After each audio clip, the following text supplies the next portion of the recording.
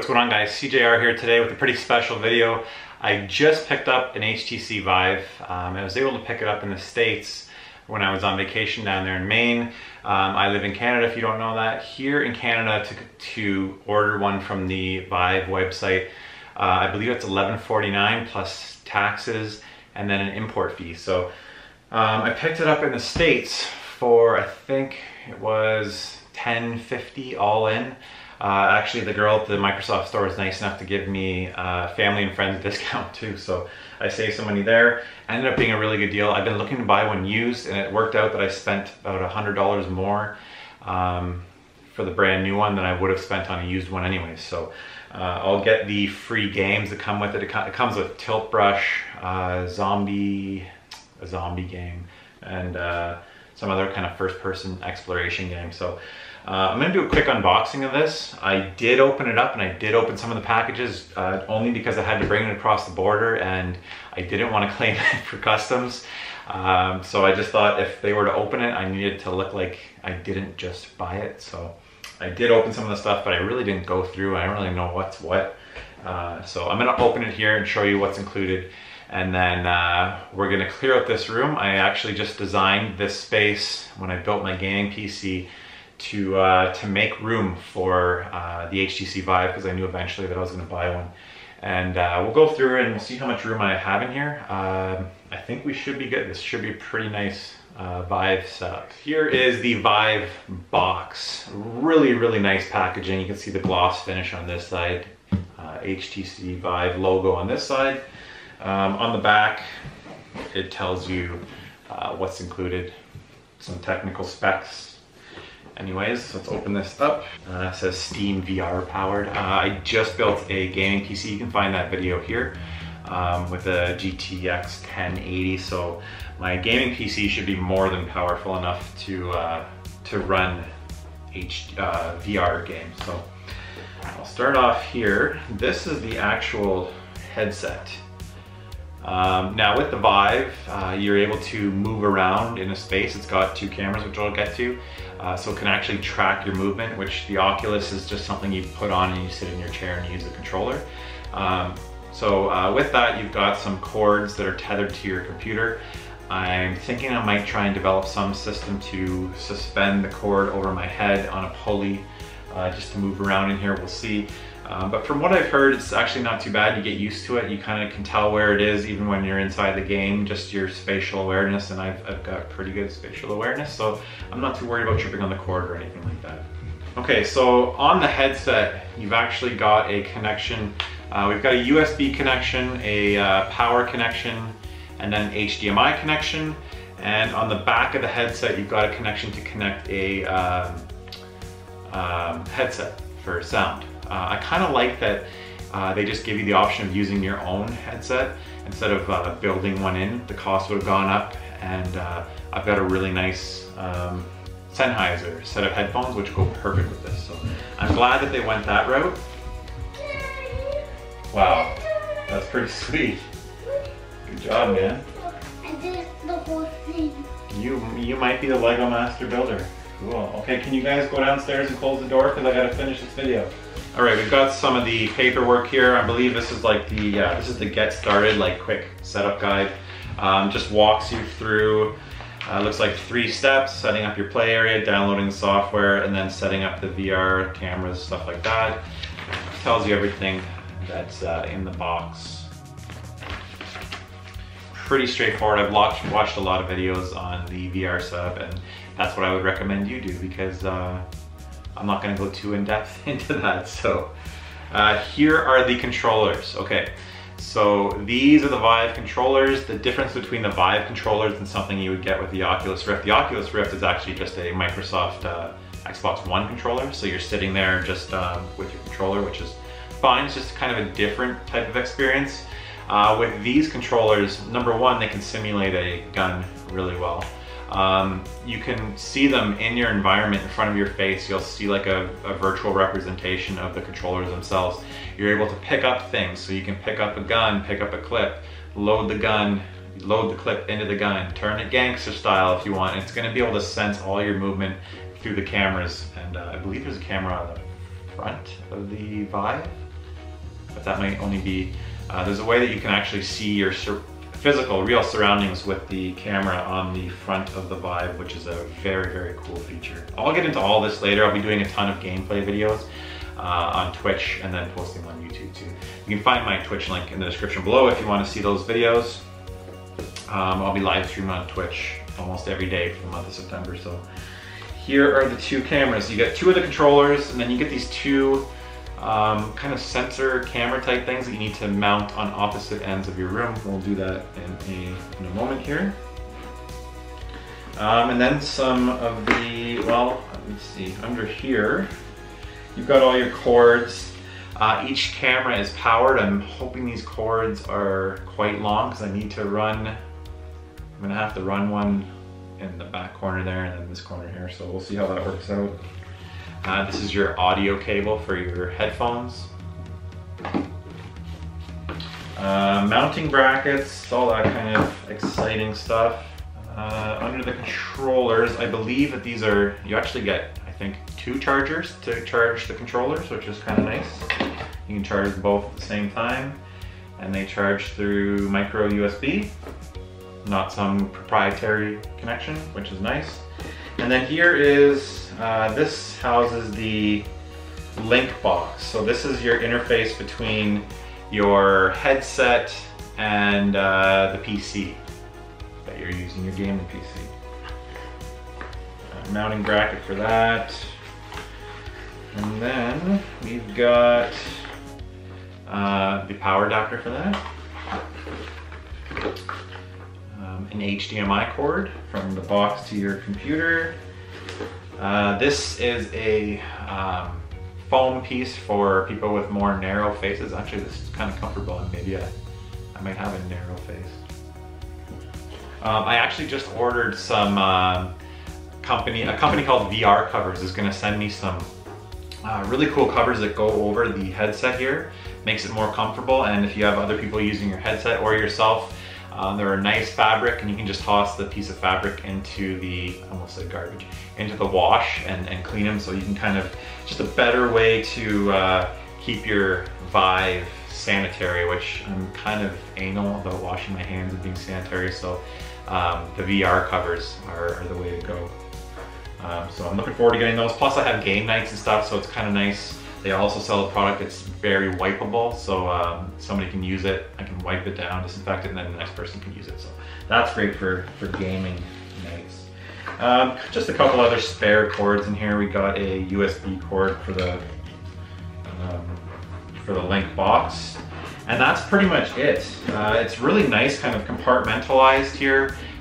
This case is really good for kind of like for reuse. I wish it had a handle, and I wish it had a way to latch the sides, much like the DJI Phantom cases that they have now. You can actually reuse them as a carrying case. But I'm not complaining. This is a pretty darn nice case that can be used over and over if you need to transport your body. So, anyways, guys, that's the unboxing. Let's get this room cleared out, and we'll start hooking this thing up.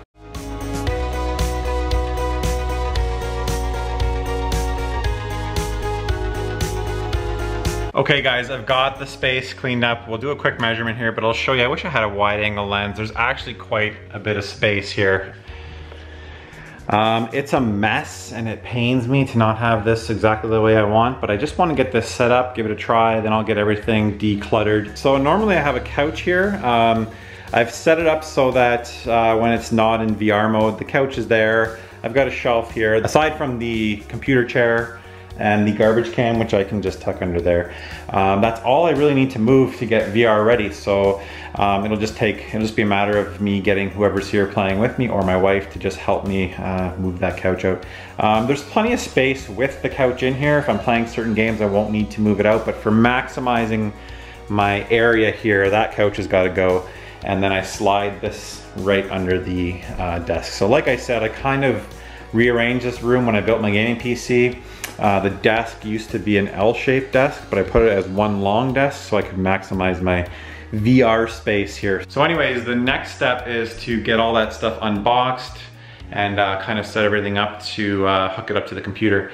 And then most importantly is hanging the sensors, which I believe I'm gonna put one Actually one over here and then one over here. They need to be an opposite. They need to be around 6 feet, and I think just under the shelf is right about 6 feet, so I'm probably gonna tuck one back here and hide it. I'm 6'4", so I don't know, I need to consult the manual and see if I should put it up higher. I know that windows can be an issue. It shouldn't be a problem. I've got shutters in here. The window directly across from one of the sensors I can fully close. And then this one I can close all this bottom part. There is still a top section open, which I don't think will affect things. If I put it in this corner here, it'll be kind of facing that window, but it'll still be on an angle down, and I don't even think you'll notice it. We'll get everything out of the box, and I'll start hooking up to the PC. From what I've heard, this can be anywhere between like an hour and 3 hour process. So, and hopefully it only takes us an hour, hour and a half or so. Anyways, here we go, phase 3. All right, so now that we've got our play area all planned out, it's time to download the VIVE software.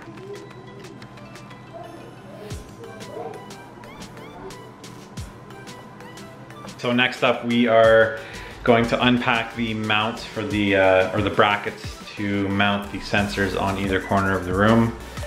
Pretty straightforward. We've got the plastic piece to sink the screw in, so we've got to pre-drill a hole, tap the plastic piece in.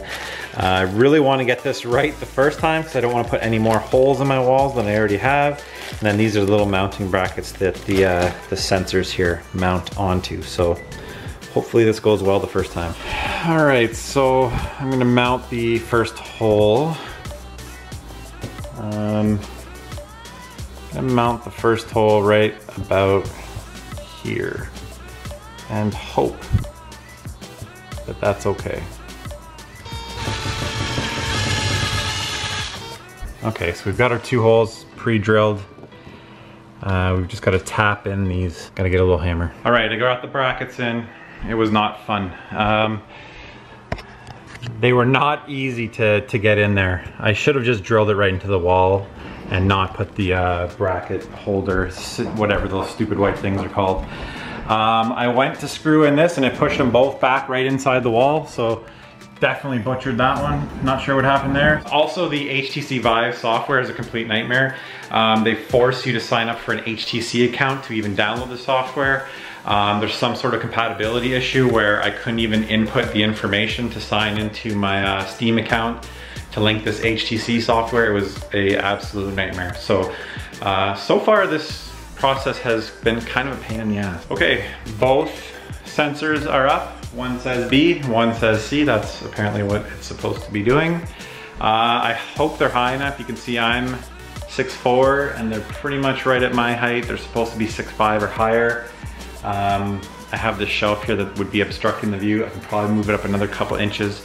The other one over there is right about at 6'5", so should be okay. I don't think it's super sensitive when it comes to the height thing, but we'll find out. So on to the next step, setting up the headset. All right, so I've got the headset all set up here. I think the next step is to calibrate the headset and kind of set up our play area here so the headset knows what the boundaries are. I think that's what we're doing right now. So anyways, yeah, we're still working on setting up the play area. Okay, so we're setting up room scale, make some space. We've already done all this. Establish tracking. Okay, turn on the controllers, place the controllers and the headset in a location visible from the base station. In pretty much the middle of the room. I just plugged the controllers in like 5 minutes ago, so I don't know how much charge they come with. I actually don't even know how to turn these on yet, so tutorial's not the greatest for setup. It could be much better. So how? I'm guessing this button. Okay, so we have power, green lights, controller ready. I'll put one on either side. Don't really have a better way to show you right now because I don't know how to capture this footage quite yet. But you can see controller ready, headset ready. Stand in the middle of your cleared space. Point your controller at your monitor and pull the trigger with your index finger to continue. So this would be pretty much right in the middle of my space here, and my computer's a little bit slightly offset. Next, we will measure your available space. This space should be free of any obstacles that you might collide with while wearing the headset. Click next to continue. Okay, so this should be interesting. Okay, so I pick up the controller. Let's see, pull the trigger. Going all the way around my space. It'd be interesting to see how accurate this is. Okay, looks good enough to me. It says we've got 3 meters by 2.3 meters. That sounds pretty good to me. I'll take it. Okay, there we go. Setup complete. All right, so the next step is to put on the headset, headphones, and calibrate everything and learn how to use this thing. Oh my.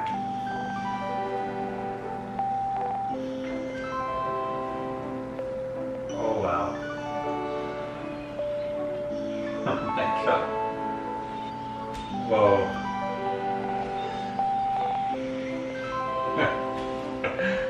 Holy cow, this is insane. All right, so here we are. We are downstairs in the game room. Just wanted to give you guys some first impressions of the HTC VIVE. I've had a couple people over. I'll roll some footage of my dad and my wife playing some VR games. I even let Andrew try it, my oldest son. Just quickly I let him try the roller coaster game. I'm really impressed with the HTC VIVE. One of the main issues I thought I might have was tripping over the cord.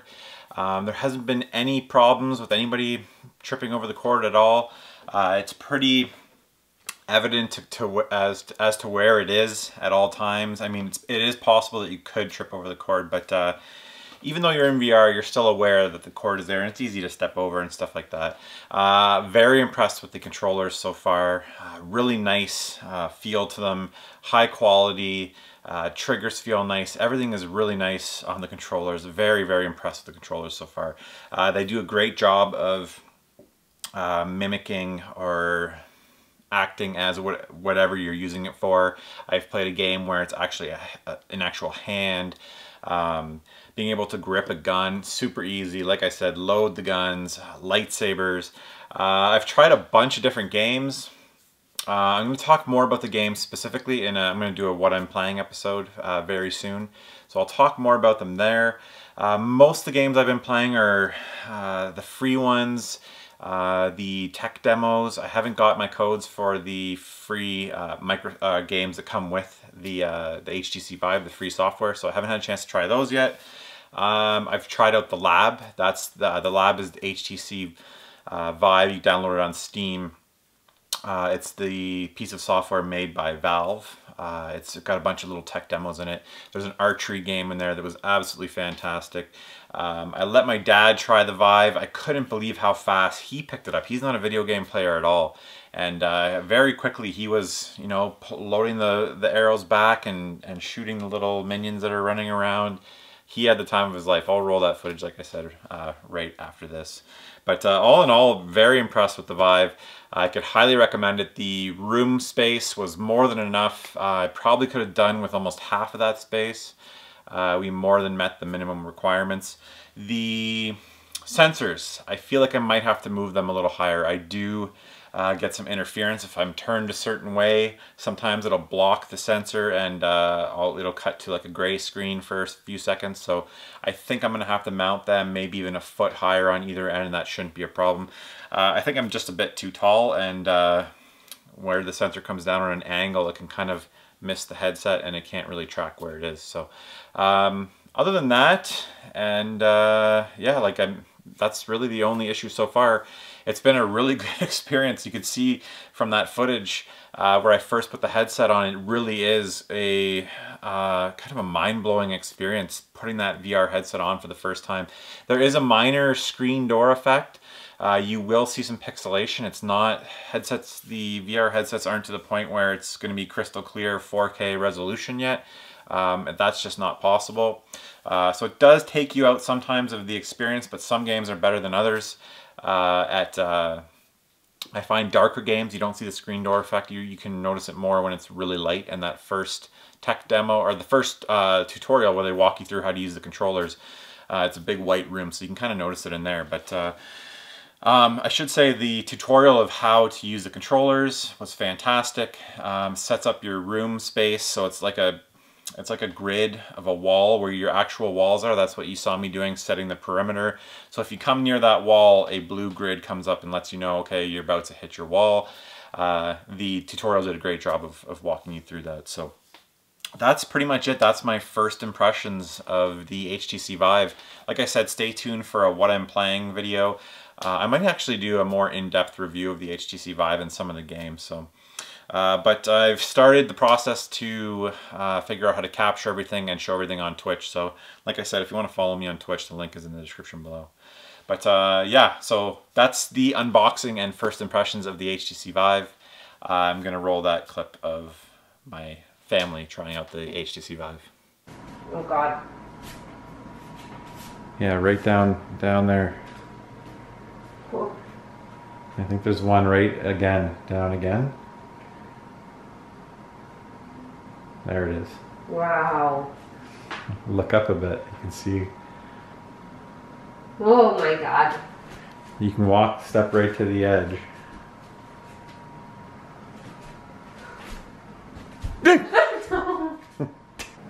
Like you don't want to step, like you could step another step. It's just hard to do. Wow. It's pretty amazing though. It's pretty cool, huh? Daddy, where are you? Just listen to what he tells you what to do. I can't get past this part. Oh, I was pretty blown away when I first saw it too. Oh. That little guy's gonna start talking to you. It doesn't take much to get immersed in this place. Yeah.